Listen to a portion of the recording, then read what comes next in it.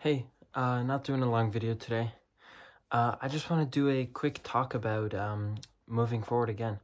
I don't want to be the guy who's, moving in a new direction every week because that's stupid. You do got to stick with something for a while to be able to see the results.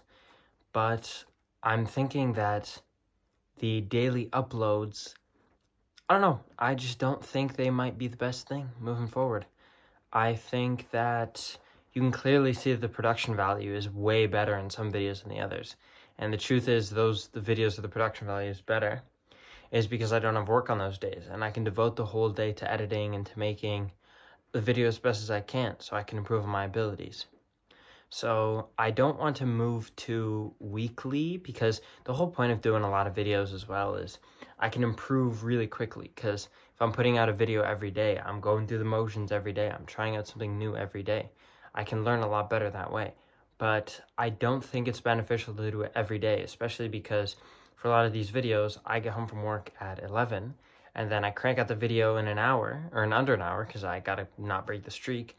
And I just find that the quality is not that good. And it's reflected in the views too. And it's not even the views. The views aren't what really matter, but it's like the overall effort and the video is not like as high. Like the topic isn't as good. The thumbnail isn't as good. The title isn't as good. The points I make often aren't as good because I'm not scripting out any parts of the video, which I think could be good, but I don't think I've established myself as a good enough speaker to make that kind of content work. So for now, I think I'm going to try to make the switch to, let's go with bi-daily. So there's not going to be a video tomorrow, but there'll be a video the day after. I want to try this because I want to see if I can deliver higher quality stuff. Maybe I can do better scripting, better editing.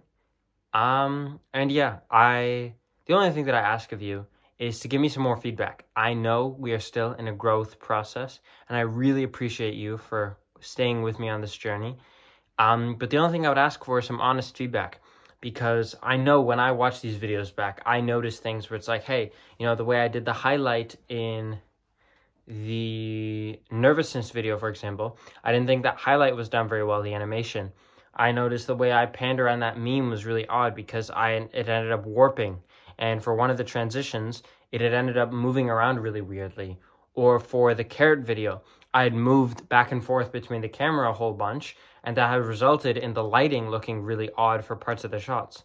Instead of doing talking and then cutting close, what I had instead done is I was talking, moving close, moving back, and cutting out the space in between. And that's something I had to learn by watching the videos by myself. But if you don't mind leaving some criticism as well, then I can really learn. And yeah, thank you again for sticking with my journey. I'll see you on the other side.